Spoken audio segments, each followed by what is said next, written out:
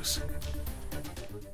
At 6 o'clock on this Friday, right now, we are tracking breaking news. This is across DeKalb County. 2 children shot within a matter of hours of each other this afternoon. In Stonecrest, a 15-year-old boy was hurt, while miles away in Stone Mountain, a 6-year-old was killed.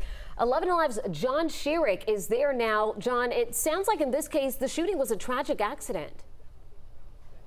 That's what police are saying, and I can tell you that everyone who lives up and down this street, this quiet cul-de-sac, are in shock as if their own child had been killed. According to police, the father and uncle were downstairs watching TV and they heard what they described as a pop. Now we're going to show you some video of the children who live here. 7 children live in this house, according to police. They all live together, play together, happy, elementary school age.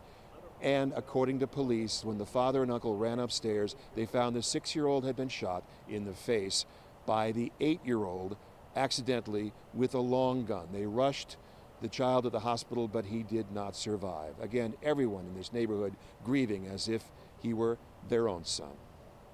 My heart really goes out to the family for their loss. So we really have to keep an eye on our kids these days. And they get into so much so quick, so we can't take chances with our kids. And my heart goes out and condolences to the family for their loss. Police just cleared the scene. They are interviewing the mother and the father and the uncle at police headquarters. As of now, they do not anticipate any charges as they investigate exactly how that long gun got into the hands of the children. Back to you.